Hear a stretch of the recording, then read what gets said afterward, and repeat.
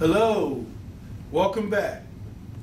And today we're going to talk about the use of the periodic properties to find the exact values of the trigonometric functions. Right, so let's move over here to figure B. Look at figure B right here. Figure B shows that for an angle of pi over 3 radians, the corresponding P on the unit circles 1/2 and square root of 3 over 2. Now, notice that for an angle of pi over 3 plus 2 pi, now 2 pi in degrees is 360 degrees, right?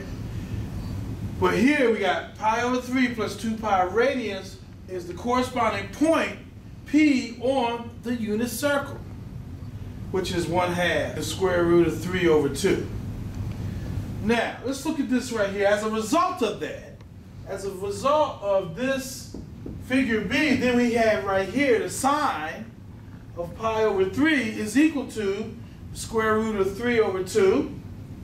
And of course, when we actually add 2 pi there to pi over 3, then we get the same thing. It's the same exact value.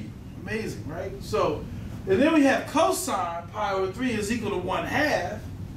And the cosine of that, when you have pi over 3 and you add 2 pi to that, you still get the same thing.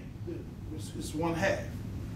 You have cosine pi over 3, which is 1/2. And then when you add 2 pi to pi over 3, you still get what? 1/2.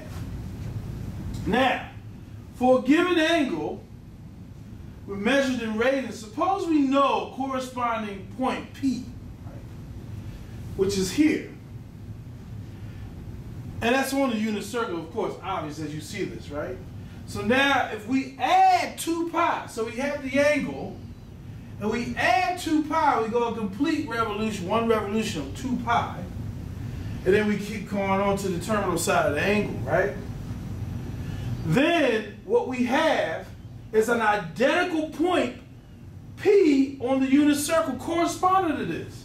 So we have this angle here, but then if we go around one revolution and then some, we still land on that angle. You see them, right? This is amazing here, right? So if you look at figure BB, this is figure BB.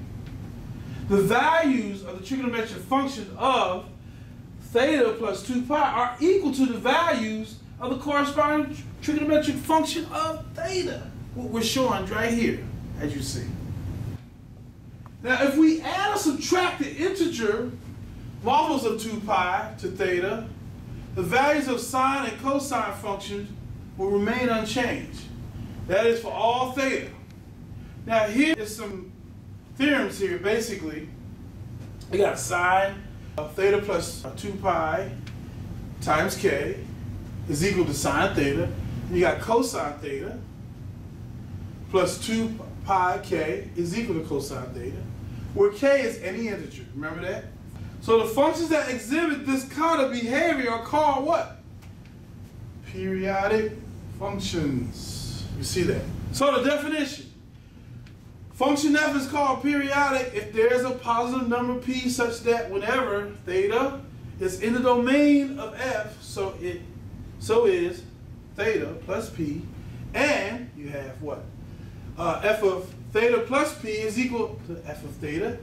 If there's a smallest such number p, the smallest value is called the fundamental period of f.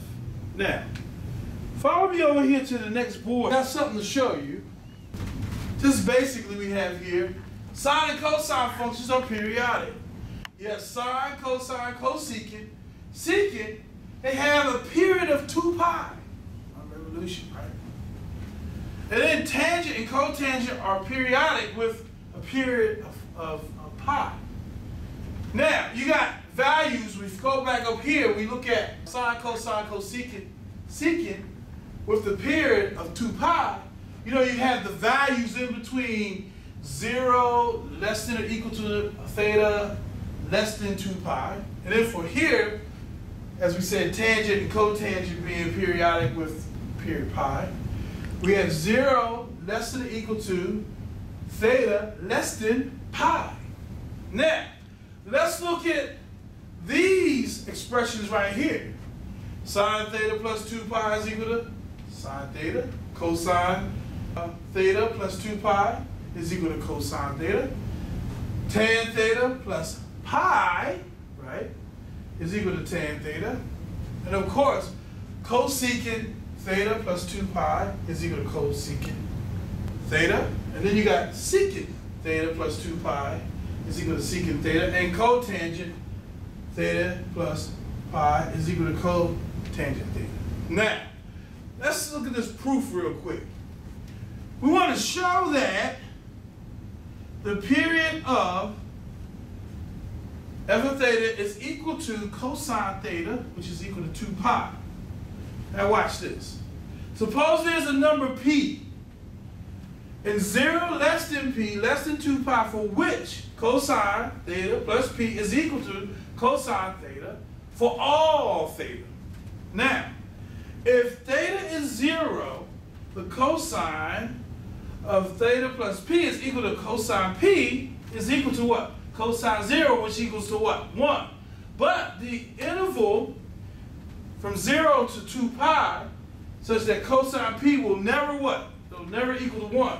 So therefore, the smallest number p for which cosine theta plus p is equal to cosine theta for all theta is p is equal to what? 2 pi. And of course, we're going to talk about some extra things later on in more videos to come.